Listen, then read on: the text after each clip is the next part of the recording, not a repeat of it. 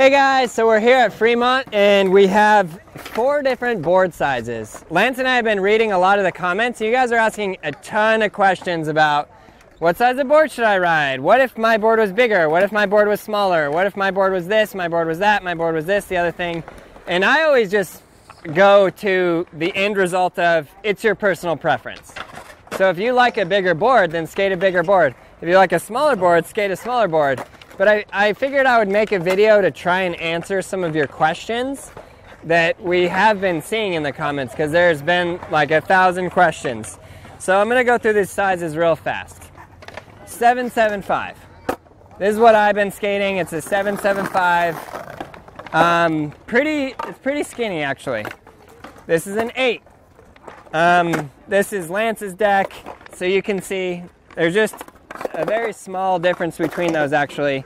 775, 8, and then this is what, an 838? I believe this is an 838. It's a little bit bigger, and then this is the biggest board we could find here. It's a 9. So there you go, you can see the difference. 775, 8, 838, 9. So if you're learning how to skate and do kick flips and tray flips, etc., you can do all of those tricks on any of these boards.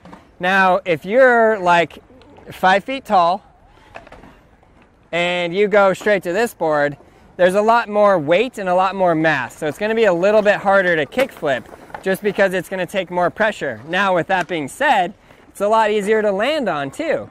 It's a lot easier to land on because it's a lot wider, whereas this one is really skinny. So if you have small feet, it's going to be easier to flip, but again, still harder to land on. So personally, I'm skating the 775, which a lot of people think, Aaron, you're crazy to skate a 775. You should skate an 8. And I'm actually highly considering skating an 8 because there is more room to land on. Even though it's a very small amount, it makes kind of a big difference. So I'm going to go through these real fast and do a couple tricks on all of them and kind of just compare them and hopefully answer all of your questions that you guys will have in the comments. Or have had in the comments, I should say. Okay, first trick, kickflip 775. Whoa. That's my own board, by the way. It brings up a good point though. You know, my feet were off. And there's not a lot of room to land on. Sorry, I left you hanging, Ricardo.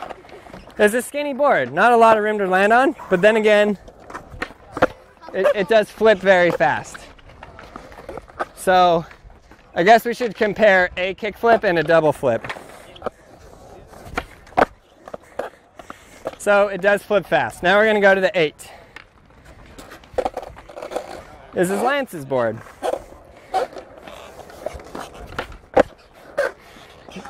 The flip was a little slower, right? A little bit slower. Rebate, I don't know. But, you know, when I ride this board, I go, wow, there's a lot of room to land on. Whereas my board, like, you literally have to land perfect or you're not going to make it.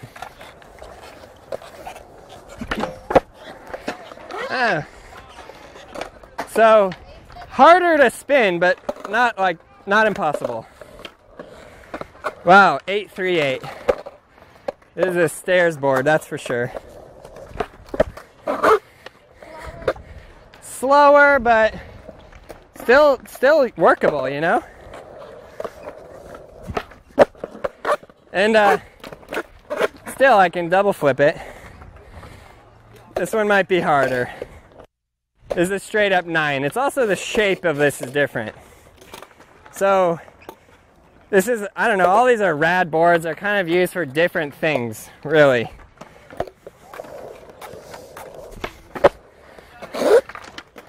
But I can still kickflip it.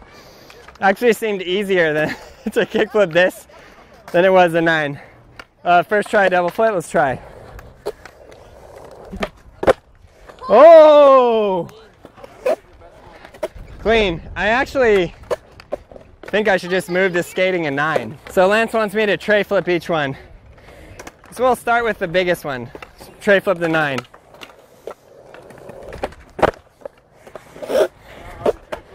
It's a little hard to tray flip.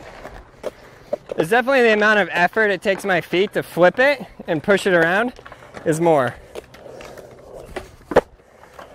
Now, if you were going to be skating a bowl or stairs, you're definitely more safer, if is that even a word, on this bigger one. So that's a 9. Now let's peep the 838. Whoa. Yeah, Beast, big and slow. It's like, bruh. It was like I was moving through sandy water. Okay. That's 838.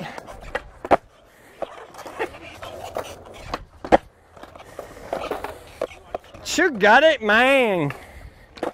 775. It's like when I move back to my own board, I can't even skate it. Okay, 775, here we go. Well, here's a real test after skating the 9. 360 double flip. Got it. So, you know, after skating all of those, I actually think I'm going to switch to an 8. Like legitimate, an 8-inch board.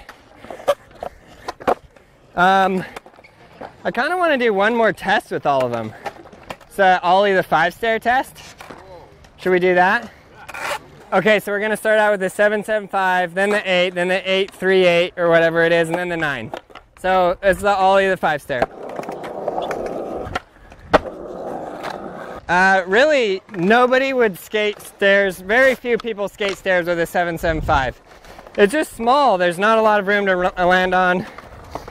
Whatever. But for me, the 775 is my board, so it's the most comfortable. Now I'm going in on the 8. Definitely feels like I have more room. So now we're going in on the 838. I'm kind of nervous about the tail. It's kind of razor-tailed. Whoa! That one actually felt really comfortable. There's so much space to land on. The trucks are way tighter than I would ever use, though. That's what made that one harder. Now this is the 9, and the trucks are super loose, which I love. This is, I'm just, you know, I'm thinking of legitimately switching to a 9. So that definitely, I had a lot of room to land on the board, that's for sure. And yeah, it definitely feels heavier, which made it a little bit harder on the liftoff. But yeah, it's cool. So this board would be really, really good for skating ramps and various things like that, and also good for skating street. Like I said before, it really comes down to personal preference. Most of the questions we get are like, my shoe size is 8, what size of board should I ride? And there's not like a universal, this is your shoe size, this is what your board size is. It's personal preference is really what it comes down to. I have a size 10 shoe, and I'm skating a 775, and I'm probably going to move to an 8. That gives you guys a gauge, I guess, but really in the end, I like to do flip tricks, I like to do double flips, so I like a skinnier board. If you like to skate tranny, you might want to skate at 8.5. Take it up to a 9. Look at this thing, it's a beast. So I hope that answered some of your guys' questions. I really want to make videos that address what you guys want to know. So I hope this was one of them. And yeah, I'm going to do one more last tray flip on this. Please subscribe, like, leave a comment below. Let us know in the comments if this answered your questions or if you guys have more.